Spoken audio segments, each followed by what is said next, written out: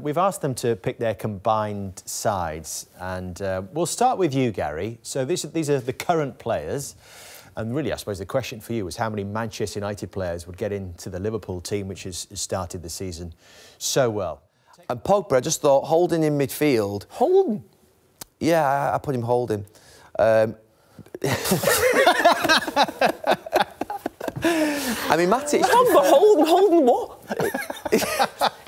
Oh, my God. He's the most undisciplined player of all time. He's holding with Wijnaldum and Keita in midfield. I mean, I didn't pick him with much conviction, to be honest with you. Did you feel you were clutching at straws? I was clutching at straws, yeah, I absolutely was. I mean, Matic, to be fair, I was like that, you know... Jordan and Henderson, James Milner, they're in and out of that midfield in terms of playing. I wasn't convinced by anything just through what's been happening. I just thought, well, it's an opportunity for me to put a United player, to be honest with you. I do think Pogba I still think Pogba is Manchester United's best central midfield player. I actually still think, out of all the central midfield players of both clubs, he's the most talented. I do think that. Yeah, most talented. I think he's not the best player.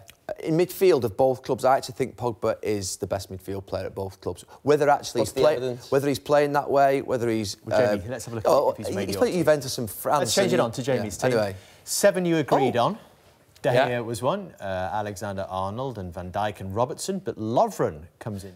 I'm asking you a question now that you really can't give me the answer to, or I won't even know the answer, but do you think that Jurgen Klopp, if he could swap Paul Pogba for Keita or Milner, he would?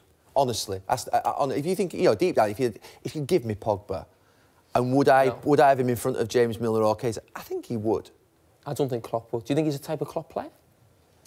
No. He's not going to press, is he? Couldn't He's not going to run, is he? You said that there's change in Liverpool, and you said that they are more controlled. They do, you know, are more ordered.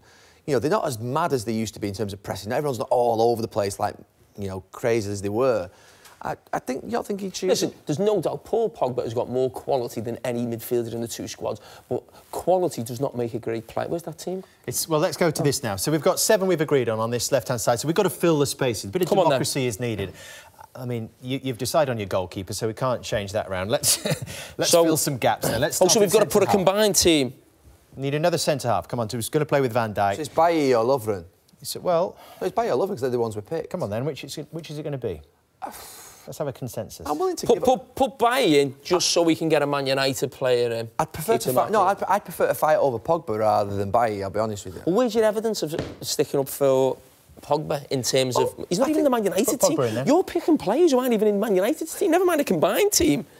Put Pogba in. Let's put Pogba in. Just he's not playing in the team, does that not mean he's the best midfield player, talent-wise, at Manchester United? Liverpool are challenging for the title. Man United aren't having a great season, and Pogba can't get in that team. Can I be honest with you? I think with Jose at the moment, with his players, I think he's got to the point whereby, and to be fair, I think every manager does when things aren't going as well as should. I think he's just playing the players he likes and the players who he thinks are... So why doesn't he like him if he's that good a player? Because I think he's obviously had problems with him all season. He's had issues with him and Pogba, and likewise, they don't get on with each other, obviously. So I think he's just thought, well, I'm just going to pick the players who I think I can trust, who I can like, who are going to run for me. I don't think it's a reflection. So why would you even Klopp on him if you can't trust him and he doesn't run? But I don't think it's a reflection. It's a relationship thing between the manager and the player. I don't think it's a reflection on Paul Pogba as a football player. I'll ask you a different question then. Going into that Champions League final against Real Madrid last season, would you have had Pogba in midfield for Liverpool? Possibly, yes. I knew that'd get you. I should be a presenter, actually. Because I'm thinking, you know, in a Champions League final, you'd want Pogba in your team, wouldn't you? He'd rise, wouldn't he? I think... Would he? No, he would. I think he'd rise in the game. We got there in the end. Monday Night Football's combined 11. 7 Liverpool, 4 Manchester United. Does that just about... It'd be 8 to 4 looks like it's balance of the teams right now. Be a good January transfer window for United if it ended up with that team.